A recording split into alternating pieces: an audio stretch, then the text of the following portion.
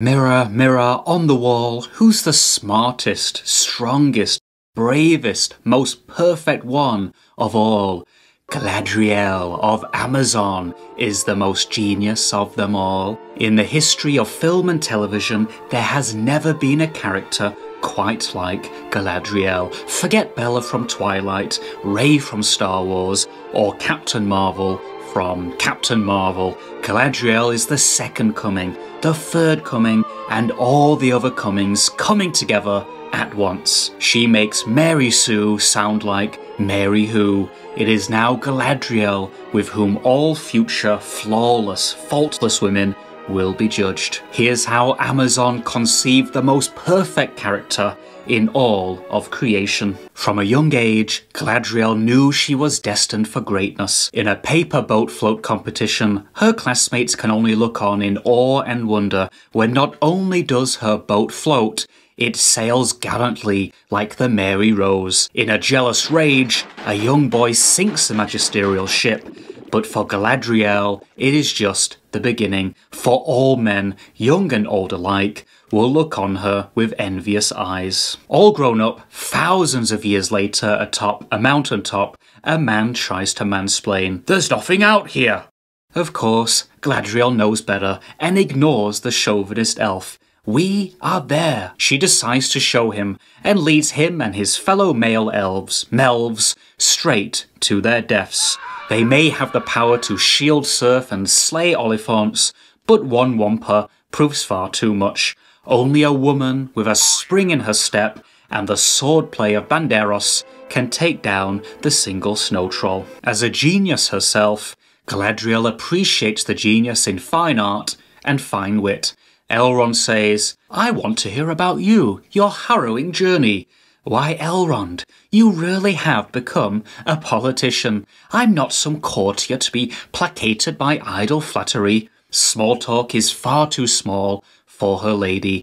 Talk big or go home, or go start a fellowship. She has not got time for that, or chit-chat. She does have time for a coronation. All hail the Queen of Middle-earth, or any earth, Galadriel Caesar. Today our days of peace begin.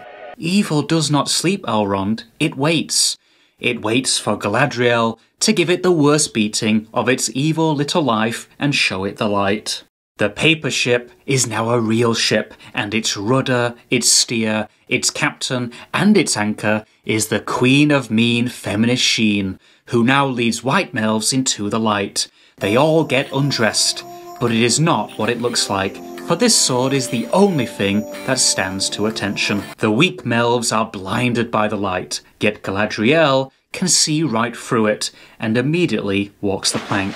For mere mortals, leaping into an endless ocean means certain death. For Galadriel, it means a relaxing dip in the local swimming pool, as no ocean or wave is a match for a current as strong as she. Where Michael Phelps would have drawn his last breath, she is only getting warmed up.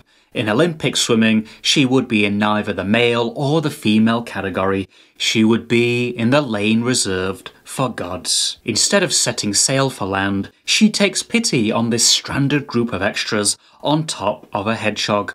All the sexist males do not want to pull her aboard, but this strong, independent woman, recognizing a strong, independent Galadriel, takes charge. One wonders why Galadriel does not offer to tow them back to Middle-earth, until it becomes apparent even perfect beings need a drink. One sip is enough to return all her strength. "Remove your hand from me, sir!" Upon learning they are not only stuck in the ocean, but now stuck with Galadriel, they scream for help from a nearby ship. Be careful what you wish for now a shark the size of Sauron is heading their way. While Galadriel is thinking she's having shark fin soup for dinner tonight, the mere mortals face an existential threat. She leaves them to their fate with another Olympic record length, and calmly returns to the broken boat later. If there is a place to lead, she becomes the leader, and Halbrand quickly learns his place. When he mentions orcs chased him from his homeland, it all comes together like Sherlock in his mind palace. Sauron! I have pursued this foe since before the first sunrise blooded the sky. Even with the scantest of clues, or no clues at all, Galadriel Holmes is afoot. In a rare moment of weakness, Galadriel offers her hand to save Halbrand from a raging storm, but lightning strikes her down to the murky depths, like Jack in Titanic. No good deed goes unpunished. Halbrand returns the favour and dives to rescue her. It is a moment Galadriel will never forget and never repeat, for a man saving a damsel in distress is not befitting of a 21st century saga. Forever linked to boats, paper or otherwise, Galadriel wakes up on one, worse for wear.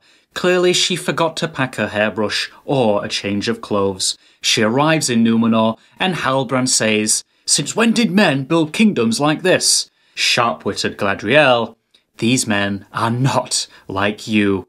He is put firmly back in his unmanly place and learns elves like her gave them Numenor as a gift for helping them in battle. No man can build this kingdom, only Galadriel. Galadriel kneels before Queen Miriel, but is stopped in her saintly tracks. No one kneels in Numenor.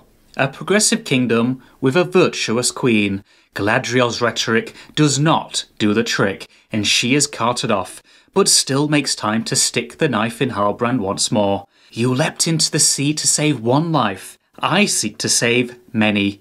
He quickly realises his heroic endeavour was a mistake. "Sound the alarm! There has been a jailbreak!" It took Andy Dufresne 20 years to escape Shawshank. Galadriel in Numenor, about 20 seconds. No prison can house Galadriel. Some elves are just not meant to be caged. She is caught red-handed, but has the upper hand on Elendil immediately. Who is this mortal who speaks to me as if he has the slightest idea who I am? The "don't you know who I am" routine works, and she is rewarded with a slow-motion horse ride across the sands with a smile the Joker would be proud of. Middle-earth's most celebrated mind solves the Sauron riddle within seconds of being presented a scroll by Socrates. If Sauron has indeed returned, the Southlands are but the beginning. Back in prison, she also unmasks Halbrand. "Your people have no king, for you are him," rumbled. When Galadriel is afoot, Sherlock stays in Baker Street, for there is no greater detective than the great elf detective. In a fraught meeting with Her Majesty, Galadriel cannot contain her rage any longer. "There is a tempest in me. It will not be quelled by you, Regent." Queen Miriel quivers and throws her lady elf back behind bars, but not for long. Middle-earth's ultimate jailbreaker is out before tea time, and this time in the quarters of the dying white male King Palantir. Now accepting that Galadriel's genius cannot be contained, Miriel introduces her to her father and her magic crystal ball. She sees the future, and it looks bleak, unless you're Legolas. The Queen of the Elves is now free, and the Queen of Numenor becomes her personal escort and her best friend forever. On the road, Galadriel informs Miriel that Halbrand will return to the throne, the King of the Southlands.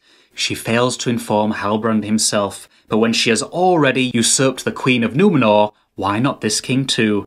This may be your kingdom, but it is the elf who wears the crown in Middle-earth. When she is not telling kings and queens what to do, she takes on armies of men in epic sword battles.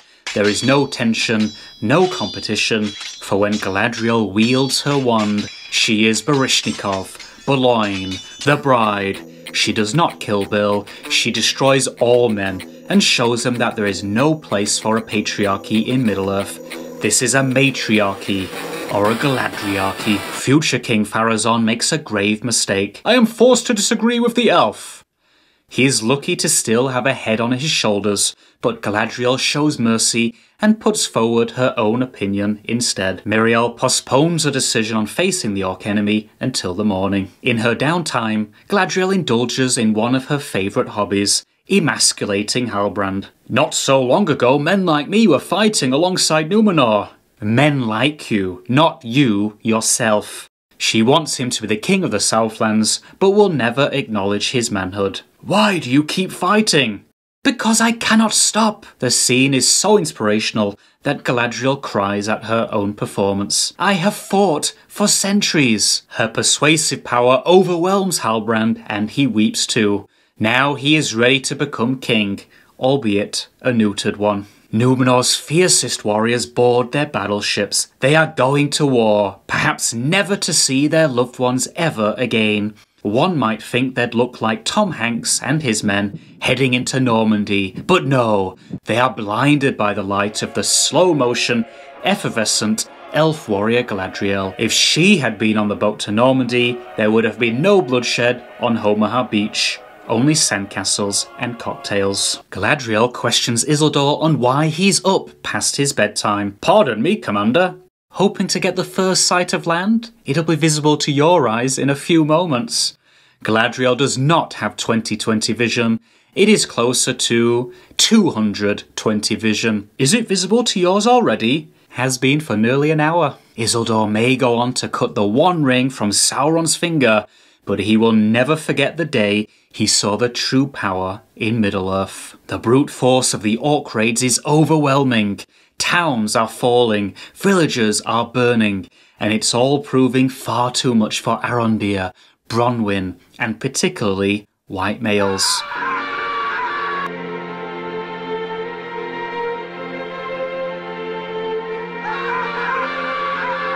All hope looks lost, but there is one thing the white male orc king and his white male orcs did not see coming.